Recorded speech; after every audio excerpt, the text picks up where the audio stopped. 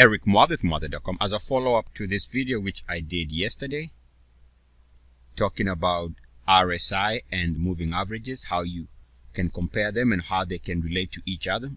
Just want to take a look and discuss this period here where we can see clearly this was a fake move in the stock or ETF before finally resolving lower. So let's take a look at that in relationship to the moving average, the 50-day moving average, and in relationship to the RSI.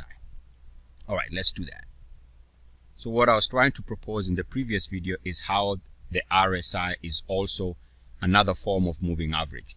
Let me explain that. So here we can see there's a period where we have movement above the 50-day moving average. Let's call it an extension way above the 50-day moving average.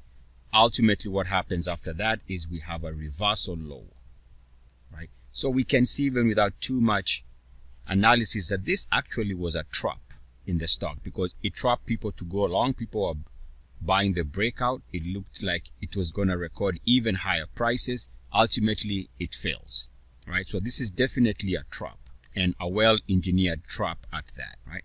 All right. So I want to show you how the RSI could have, well, I don't want to say could have, but how the RSI on hindsight, even though if you are watching this and you can't understand what to look for, it was pretty much there if you saw it. Now what I'm going to do is I'm going to draw a line connecting the previous RSI highs. So you see it connects here, here, touches that high, this double top. So the market is very aware of this line.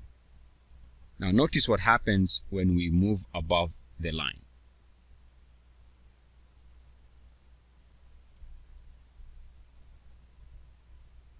Prices move higher. Now what I'm going to do is, the trick here is, and I know it's a stretch, but just bear with me because I see this all the time. I'm going to take this line and see what happens now. The extension of the line actually gives us the break point. This break point right there, which corresponds with this price breaking down here. We haven't been back to those levels in terms of RSI and in terms of price. So a break and a break.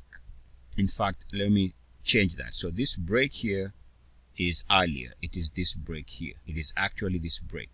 So an earlier break point right there. All right. Now you could have used that to get out because, in other words, all this movement here. Now let me, before I do that, so I don't confuse what we are trying to achieve here, let me go and extend this line. And guess what? The same line on extension comes back and is now being back tested.